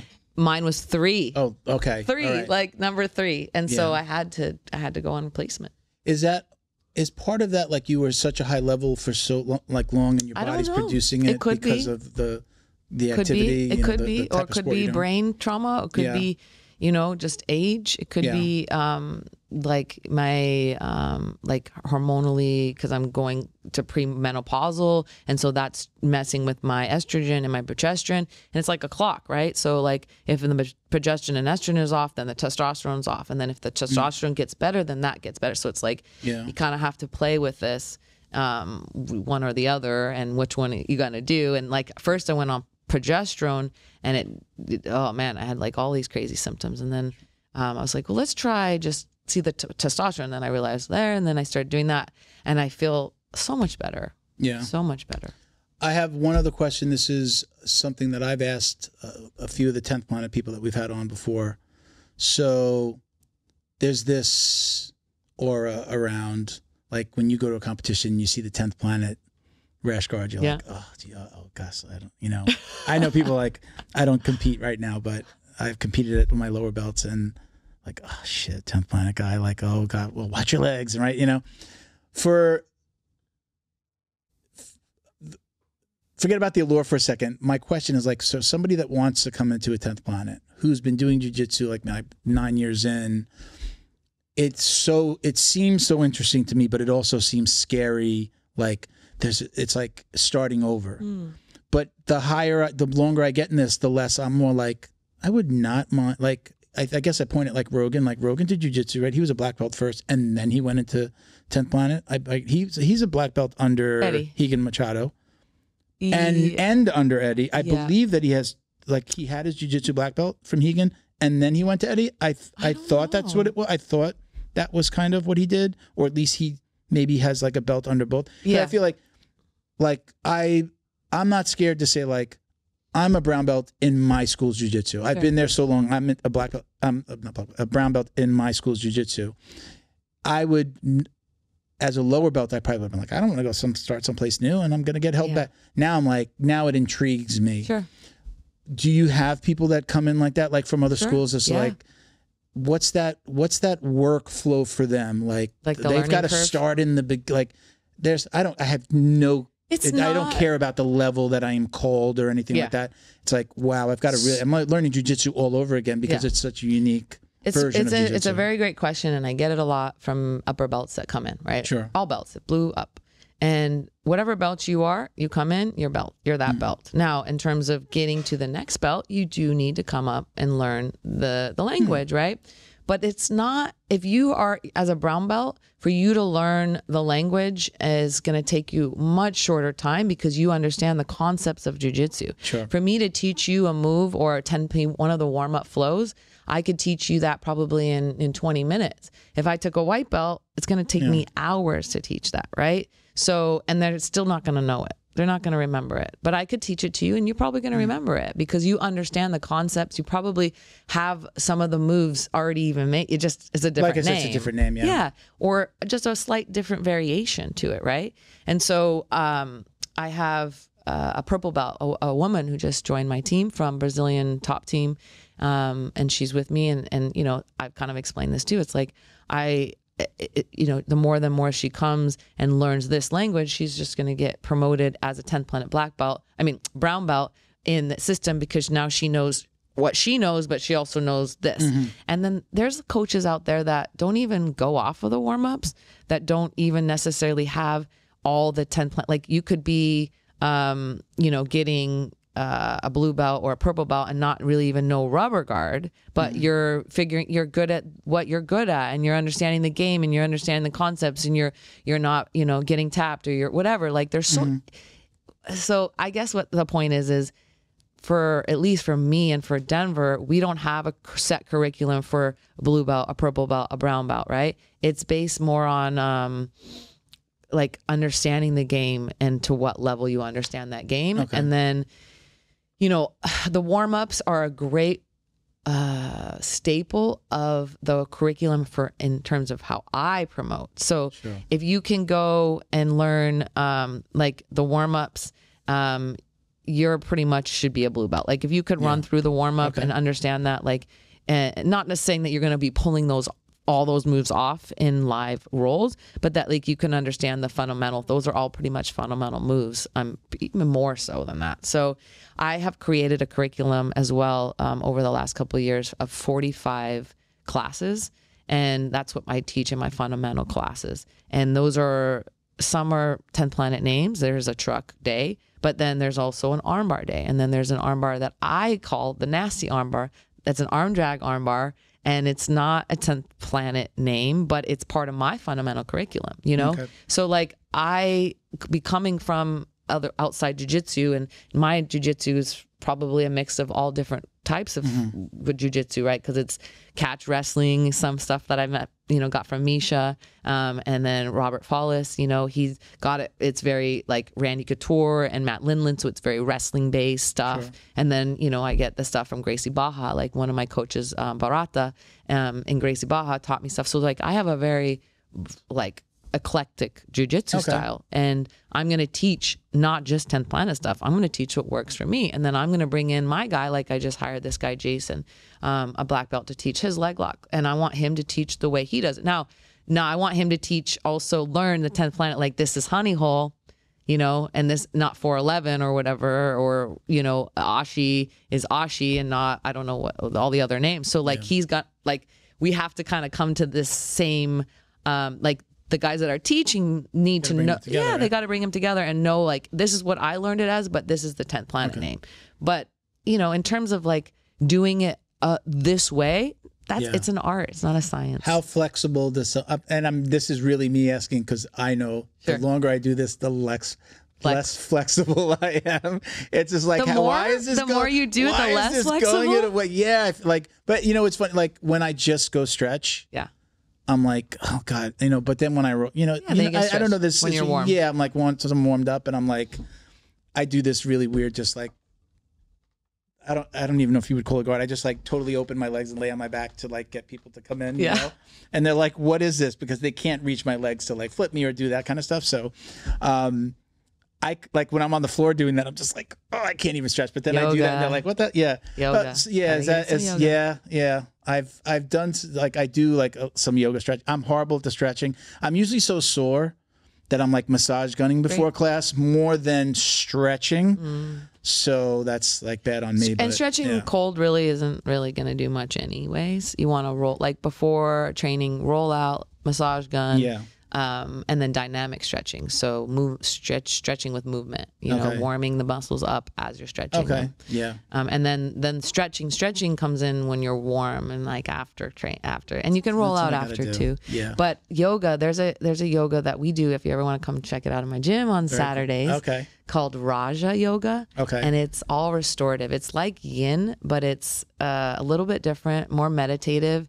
But you're holding postures for a really long time, and they're all on the mat. Okay. And they suck, and it's horrible. You're not making this sound good. No, but I feel so good after. It's like an hour and a half. We turn the heat up a little bit. It's not like hot yoga, but it's just warm in there. Yeah. And it's amazing. Come try it. We started probably maybe it was about a 6-month period at my gym. We started doing yoga before our Saturday open mat. And I loved that because I was getting that stretching, and then I was like, once I got out, I was like, I was so relaxed. Less but I was injuries also, happen. Yes, but I do where I've just moved post divorce. I got a 3-bedroom so that I have one room that's just mats. Awesome. So now, but I don't get in there enough before. Like I don't stop work long enough to like. Massage gun is like the most important thing to me. I feel like I get most of the owies out, like the pain. And then if I have time, I've got like the foam rollers, the So Right. So Right's I've awful. got the oh, you don't like this? Oh God, I love the So Right. It's really dangerous. The chirp wheel. I have all 3 chirp wheels. I love those. So like if I get in there and I've got an inversion table, so like I've got all that stuff. Awesome. I definitely don't use them enough. But I know, again, for somebody like me, I had somebody on Paul Geller. He's an attorney. He's a black belt, an ATT black belt. Paul Geller. Yep. Is he with Pompano? MP Pompano? So he's been training it. Yes. So he's the one that brought it up to me, and he's like, I started training. I think he still trains at ATT, or maybe he still trains at his old gym. But he's like, I started taking classes at 10th Planet. He's like, I've got to understand this other side. And he also lives in Vail. I think that he, right? Yeah. Oh, yeah. Okay. He came and came up and visited me before he went back to Vail. Okay. And bought some gear. He came on after the lawsuit with this kid that won the man that won like the $46 million. Yeah. So the Henner thing million. Blew it it was like 46, right? Yeah. The Henner thing blew it up. And I don't remember how, I think he sent, we wound up communicating via email, and he was interested in coming in and talking about it. And I was just like, this perfect time. Like, yeah, let's talk about this. That sounded great. I had an opening. We had him come on. So I met him, and then he met Seth Planet. So I've had it in my mind. I'm like, I love my gym, and I will always be at my gym. But I feel like at this level, like I'm not worried about like that. What do they call it? Creonch, traveling to another gym and trying it. So he got it in my head to like, I'm like, 10th Planet is probably like the perfect, the thing that I'm missing, like that for my jiu-jitsu. And you can bring it back to your gym and show them. It's like, so Saturdays we have an all levels class I teach at 12, and then the yoga's at 1:30. So you could get a little bit of 10th Planet jiu-jitsu and then some yoga. One of the reasons that like we brought the podcast back, we were filming in Miami. I live in Coral Springs, so I'm like a half hour. So I was like wanted to get back into our community. We were part of, my school was part of Fight Sports before all the craziness in Fight Sports happened. So when we moved down to Miami, we were like, yeah, we're going to get into the belly of the beast of our school. And then all that craziness happened, and it was just like, step back. My school stepped away from Fight Sports, so then it was just like, well, it's kind of hard to have those people on. Like we had Wagner on, and then 2 weeks later, all that craziness came out. So then it was just like, we're down here because I was okay. I'm close to the Fight Sports HQ and all just that group of pros. Like, great, we can get all these guys on the show. So I'm happy to be back up here because now everybody, like, I'm trying to bring in as many locals as possible. and just kind of develop those relationships. And I would like to travel. There's a selfish reason too. I would like to, to try out some of the other gyms. So I'm gonna take you up on that. Once a week, I teach a black belt from ATT. We've been doing truck stuff. Yeah, he wants to learn. He wants to learn 10th Planet stuff. So he's paying me privates. Yeah, that's awesome. So very cool. Yeah, I think people are starting to understand that, like they need to learn it too. And I mean, it's all obviously BMAX got so much stuff out there. I love his stuff. And you can get all Eddie's content for $5 a month. Yeah, really? Yeah. Mastering the System is $5 a month. Oh, wow. You have access to all the past stuff, all the new stuff he's putting on. I mean, it's insane the amount of stuff you can get out there. That's free. That's also cheap. That's maybe like once every 2 months, I go back to, he's got like the lockdown. Like there's a lockdown video that he has that I always go back to. Yeah, I'll go back to it. And just like he shows like the lockdown to the sweep, right? Like old school sweep. Yeah, like the old school. Like I think he does it with the leg. The like toes? I think he's grabbing the leg. He's got the leg. Oh, you're talking about electric sweep? Electric chair. The electric chair sweep. So as soon as I get the leg, I guess I've always just called it the banana split. I don't know that I've called the sweep anything. So my coach calls it the pee-pee splitter. I call it the banana split because in wrestling they kind of call that the pee-pee. Pee-pee. The little guy splitter. Got it. So again, that's those are the names that we come up with. So anyway, so I'm gonna take you up on that. I've been talking to some of my training partners about it's okay to travel. Like that whole crayonch thing isn't so bad when you're at a little bit of a higher level. And we even talked about it on the last show when I had my training partners. I'm like, it's okay to go to open mats. Don't feel weird, but tell your coach. Yeah. Like, you don't want him to see you on Instagram at another school and go like, did he quit my school? Like, hey, I'm going to travel. I'm just doing this for this, but I'm not going anywhere, coach. Yeah. But I think like once you get to a little bit high, especially if you're traveling, it's okay. Like you're not going to, I think those days are kind of gone a little bit. I hope so. Cause I think cross training is amazing for everybody.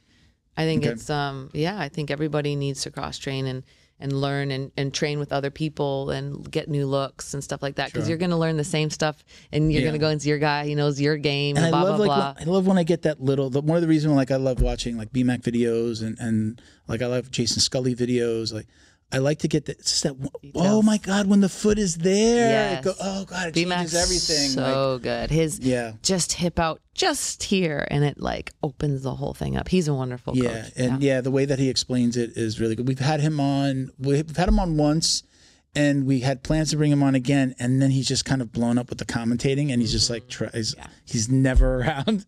So I feel like when I ask, like he always says yes, but it's always like we got to find the right time. I'd love to get him out. I would love to have him in, but I know like he's constantly traveling. Oh my God, if you have him come in, I'll let you know. I've never met him face to face. We did it by Zoom.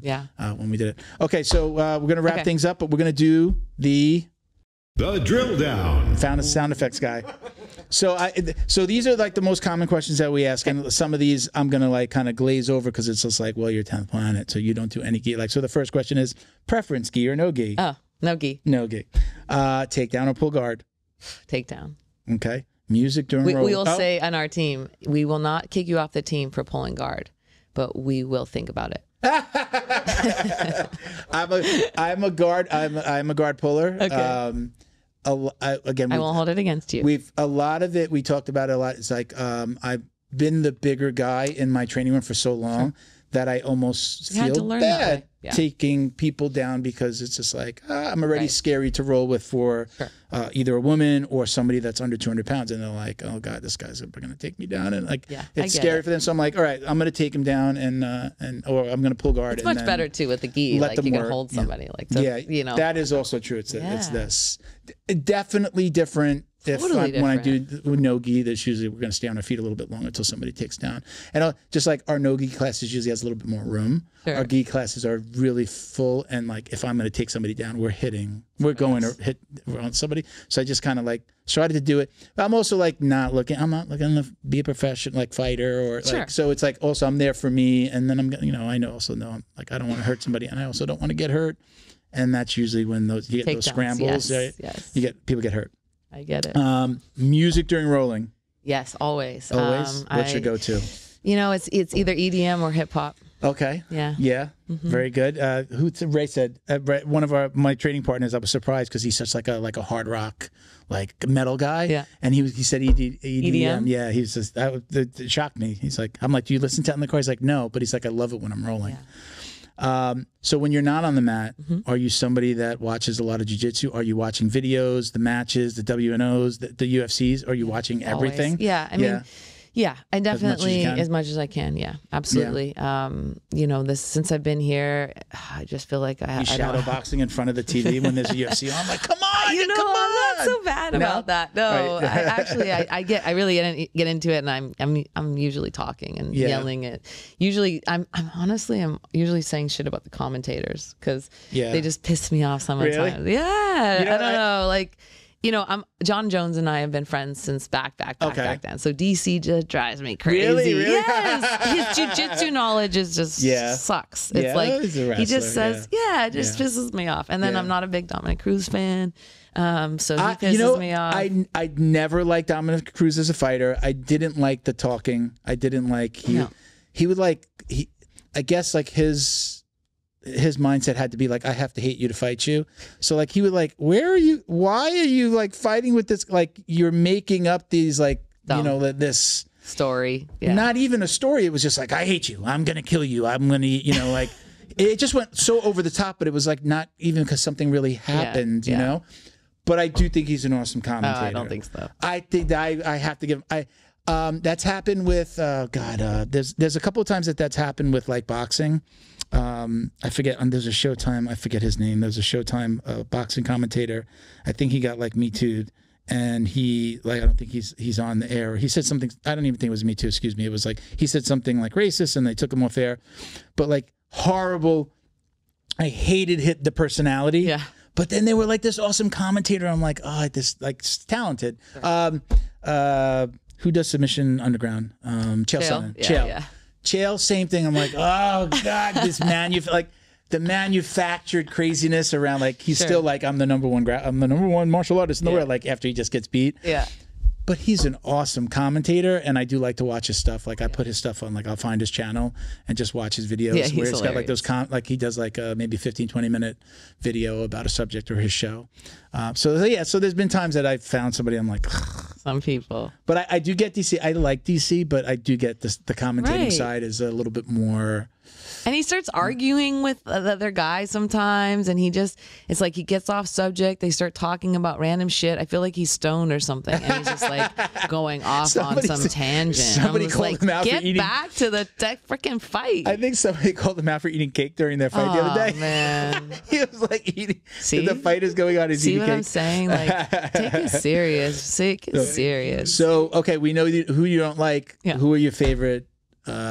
MMA fighters to watch, or jiu-jitsu, either or. Yeah, obviously I just said John Jones. Obviously is the GOAT. I think he's just phenomenal. I can't wait for this fight coming up. Yeah, what do you think about this with Stipe? He's got it. Yeah. But I think it's gonna be a good fight. Yeah, I don't think that John's gonna end it quickly. I think Stipe is very, very strong and tough, and it's not gonna be an easy fight. Yeah. But John's gonna come out on top for sure. I agree. Yeah, I agree. I really, in terms of jiu-jitsu, like Fionn is amazing. I love her personality. Yeah. She's really great. There's a girl from 10th Planet Austin named Lauren Sears. She's a brown belt.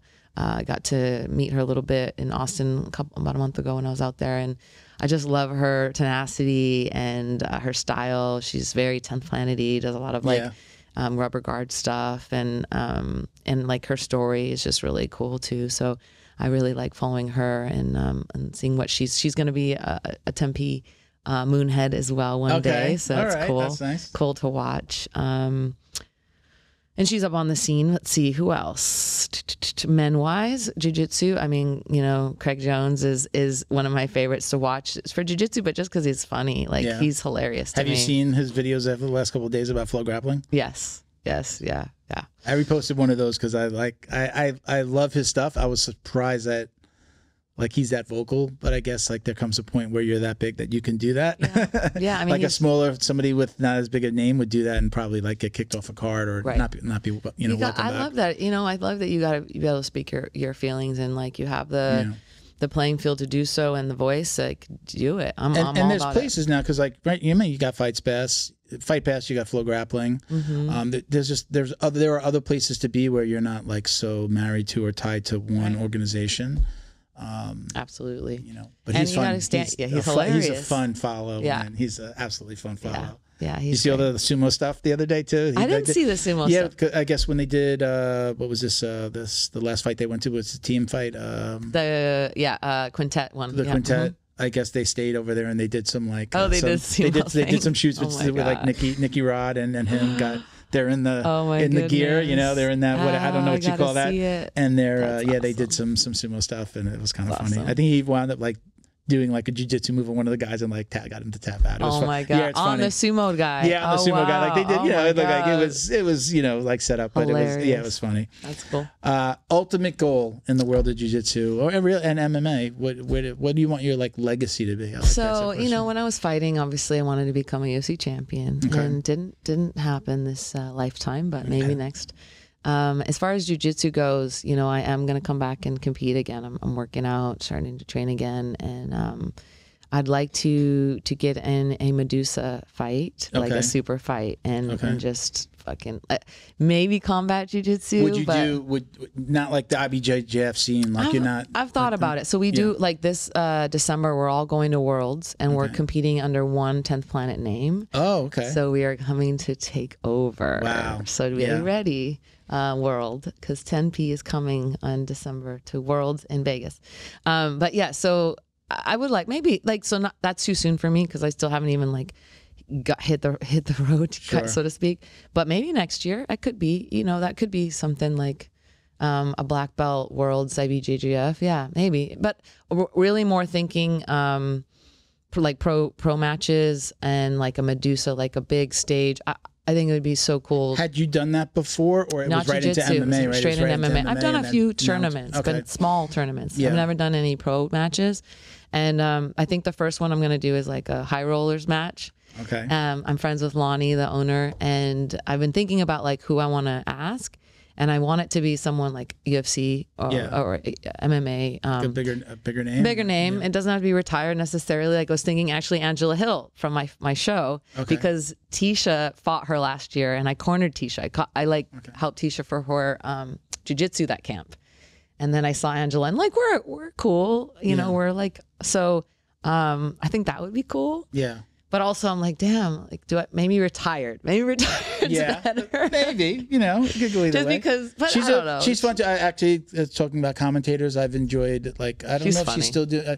I can't remember seeing her recently, but I do like her take on it, and she does her homework. She does, and she follows the sport and really pays attention. So I have to say, like, the stuff that I've seen her do too is it's good, yeah. But so our very last question is usually we like call it our biggest question, but you don't do gi, so we're usually asking everybody if they wash their belts, and it's always like 50-50. Like I never wash my belt. Like blood of my opponent is on my like you. How could you wash off their blood and sweat? I'm a belt washer, so I've always I would be a belt washer. I would be. Okay, yes. there you go. Okay, good enough. We got team wash your belt. All right, so I'll give you. I got some shirts. I got some stuff for you. We always have some podcast stuff. But do you want anybody you want to shout out? Let everybody know. Obviously, the Instagram, your location, if you want to give out your address, and anybody you're working with, anybody you want to shout out. This is your time. All right, right there. The camera with the light. Yeah, that's you. So if you guys want to come check out my gym, it is 10th Planet Boca Raton. It's in Boca Raton, and that's 170 Yamato Road. If you just Google 10th Planet Boca, you're going to find it. I have my website up there. You're going to find our classes. We got classes, midday, evening, weekends, all that. We have takedowns, and we got jiu-jitsu. We got the 10P warm-up, flows jiu-jitsu, combat jiu-jitsu. Just hired Ian Heinisch from the UFC teaching combat jiu-jitsu. We got 5 black belts on staff. We got leg lock classes. I got a Division I wrestling coach. Oh, wow. He was a Division I wrestler. He's one of our coaches. So, you know, top quality coaches. You can find us on Instagram at 10th Planet Boca Raton. You can find me at Heather Jo Clark, Heather J.O. Clark for Instagram and Facebook and all that stuff. I just want to say shout out to my team, you know, to my team that shows up every day, allows me to get on the mats and show them what I love and what I'm passionate about, and to teach my magic, because believe me, like, this is my magic to give back to the world. And I believe that it's more than just jiu-jitsu, right? It's about like learning how to be a person on and off the mats. And like, it's every day I do like a quote of the day after class. Very cool. And I like correlate how that quote is in the world, but also how it correlates to being on the mat. Gotcha. And how they're just all one. Like how you are on the mat is how you are in real life. It's, you know, I'll end with this is the quote that I always use is, how you do anything is how you do everything. There you go. Good way to end it. Thank you to Feito IT and AV, specializing in commercial and residential automation, security cameras, CCTV, POS, and more. Check them out at feitoitav.com or call 305-428-2515 and let them know the dummy sent you. Special thank you to the crew over at Flow and Roll for all their support. Flow and Roll is renowned for their incredible no-gi rash guards, shorts, and leggings. Flow and Roll has quickly become the premier custom apparel provider for academies big and small throughout the United States. Reach out today to discuss your custom order and ask about their incredible pre-order program. You can send an email to flowandroll@gmail.com or visit their Instagram at flow_n_roll and shoot them a direct message. And yes, they can create an awesome custom gi for your academy as well. Visit flowandroll.com to check out their awesome designs, and while you're there, pick up a Jiu-Jitsu Dummy signature tee exclusively at flowandroll.com. And remember, you'll get 20% off your purchase of t-shirts, rash guards, or gis with code JJD. So I got some stuff for you. So let's. So first we get you our Jiu-Jitsu Dummies mug. I'm also going to give you. We have a black belt digital marketing mug. Let me put this back in here. I also got a little. We got a little rubber keychain. Put it in here. All right. I'll put it in here. Let me wrap it up again. Also, I just got Flow and Roll. We do have like our t-shirts on our website. Okay. But Flow and Roll does a shirt and does it for us. What size are you? These are men's like a. I'd say medium. Medium. Here you go. So we've got our shirt, and then we got the Flow and Roll logo on the back. Thank you. So there you go. I'm gonna wrap. Oh, Bo, I got one for you. Bo, you're a medium, right? I got to take out a medium for you. I gave Ben a shirt already before. You blew up a little bit? I got to get you one out of the box, so we'll get it for you before the end. But thank you so much for doing this. I appreciate you coming on. Definitely going to pay you a visit in the near future. Yes. And if you ever want to come back or anything's going on, or maybe after the Worlds in December, or your super fight, come back and talk to us again, okay? Yeah, hell so thank you for doing this. Thank you, we love to say check us out at Jiu-Jitsu Dummies. For all the ways to watch, listen, and support. My personal Instagram is Uncle Milty BJJ. And that's about it. Bo, you want to give out your handy wisdom? Yeah, handy_wisdom. You can say handy_wisdom on IG. Check him out. He does these little like these videos with his hand. It's kind of really funny. It's crazy. But thank you, Ben, for producing for us today. Of course. We'd love to have you back too, Ben. All right, cool. You come back whenever you like. Thank you. But thank you for watching and listening, everybody. Peace, love, jiu-jitsu. Thank you. All right.